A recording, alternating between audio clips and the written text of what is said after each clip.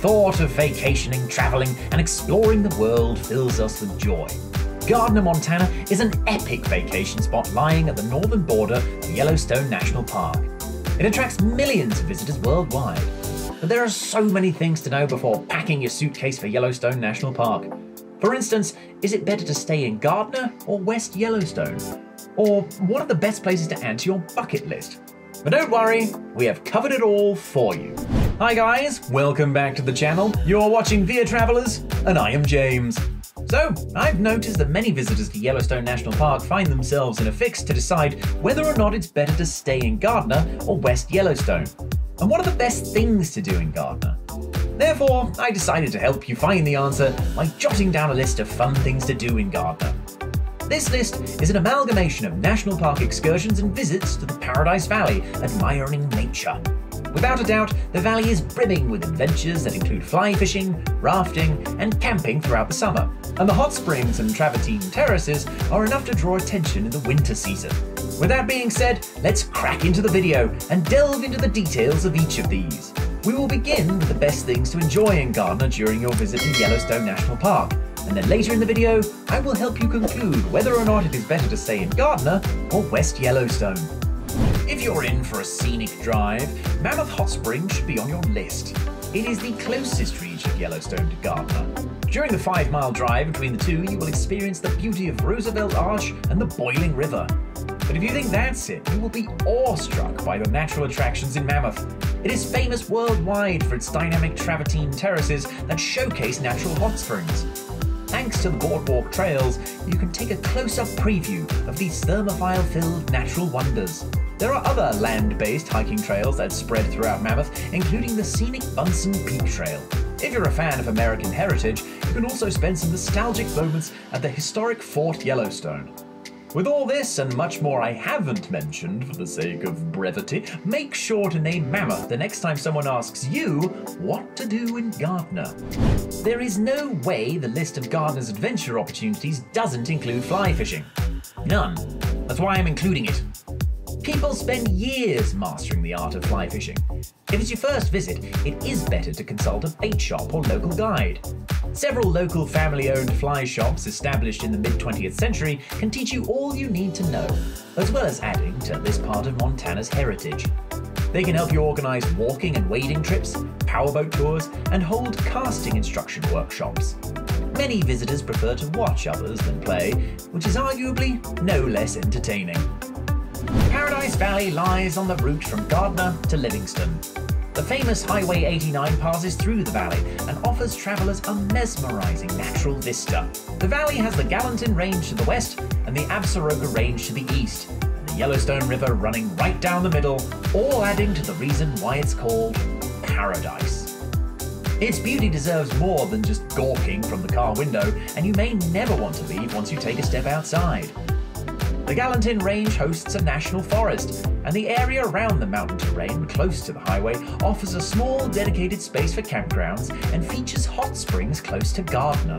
The Yellowstone River begins in Yellowstone National Park and flows uninterrupted for over 600 miles into North Dakota.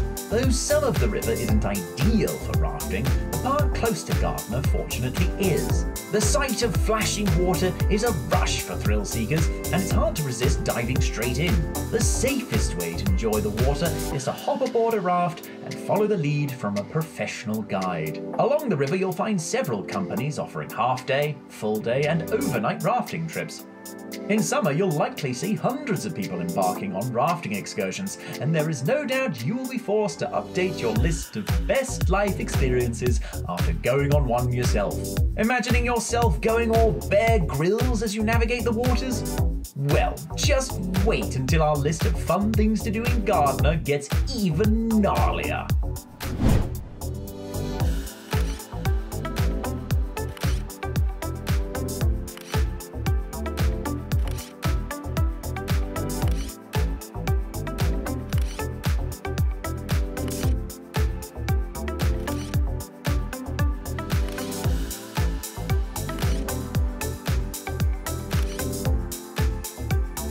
What is a trip without pictures? If you're looking for a historic and picturesque spot to capture some memories, you may want to visit the famous Roosevelt Arch. It is located in Gardiner, just across from Park Street, and is a great photogenic spot standing over 50 feet high. Taking pictures around it is one of the best things to do in Gardiner. It is named after the champion of national parks, President Theodore Roosevelt, and was originally built to welcome tourists coming by train to visit Yellowstone. Serving as the northern entrance to the park, it still attracts thousands of shutterbugs. If you're in for some adventure, you'll love ziplining over the Montana whitewater. There are various ways to enjoy the countryside, but ziplining gives an immense pleasure of admiring the landscape from above with a rush of adrenaline. It is located at the Sturmitz Ranch in the Cinema Basin. Though it may seem intimidating, it offers an unforgettable experience. Gardiner is all about its natural and scenic beauty and its mesmerizing landscape. Therefore, you shouldn't miss any opportunity to enjoy the classic western landscape surrounding Gardiner and Yellowstone National Park. So, what could be more enjoyable than a horseback ride through the breathtaking countryside? You can find various ranches offering rides for both children and adults. You can choose between 1 hour, 2 hours, half day, and even full day trips. A number of rafting companies also offer dual options called the saddle and paddle trips that allow you to enjoy half-day river rafting trips with a 2-hour horseback ride, just not at the same time. So, if you're looking to kill 2 birds with 1 stone, they'll have everything you need. In Paradise Valley, soaking in the popular hot springs is a favourite activity. The 2 most famous hot springs include the old Chico Hot Springs and the Yellowstone Hot Springs. A trip to Chico Hot Springs is rife with nostalgia, as it is surrounded by many historical sites, including a large and rustic hotel and resorts dating back to 1900. There's also the historic Chico Dining Room, which offers a fine dining atmosphere unmatched throughout the area. These historical places add a charming ambiance to the area. The Yellowstone Hot Springs are located closer to Gardiner, less than 8 miles to the north. It offers an attractively designed pool with up-close views of the Gallatin Mountains. It is not associated with the national park, and it's right off the highway. While the nearby resorts, luxury hotels, and classic motels in the area all have their place, the best way to enjoy your vacation in Gardiner is to set up your own tent and spend a night camping. If you have an RV, you can park at a nearby campground and enjoy the night. The best places for you will be the Yellowstone RV Park and the Rocky Mountain RV Park. The best thing about them is they are near the central downtown district and provide full hookups including cable and Wi-Fi. For those willing to experience tent camping, Yellowstone RV Park can offer the ideal experience. You can also pitch your tents in designated campgrounds in the surrounding Custer-Gallatin National Forest. The closest of these is the Eagle Creek Campground. The area allocation is on a first-come, first-served basis, with basic amenities including pit toilets. The closest Yellowstone campground to Gardiner is Mammoth Campground, with 85 sites also available on a first-come, first-served basis. And believe you me, it can get a little difficult to get a site, especially in the summers. Therefore, if you're visiting Gardiner to camp, make sure to arrive early. Well, these were the top 8 things you can do in Gardiner to make the most of the area's natural beauty. Once you've had your fill of Gardiner, there are even more activities in larger, more commercialised West Yellowstone. But it all comes down to personal preference.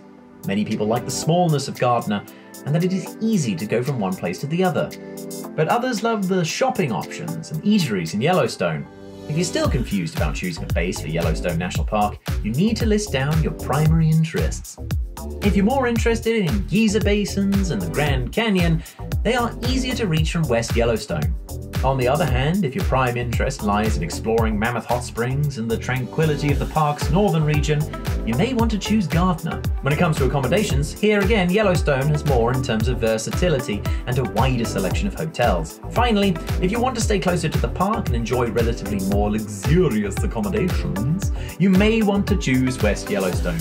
While if you love the scenic beauty that the Highway 89 offers and want to explore the northern side of the park, Gardiner certainly won't disappoint you. That's all from me. I hope you have a memorable trip to Gardiner and Yellowstone National Park. Don't forget to subscribe to the channel, like the video, and share your experiences in the comments below. Cheerio.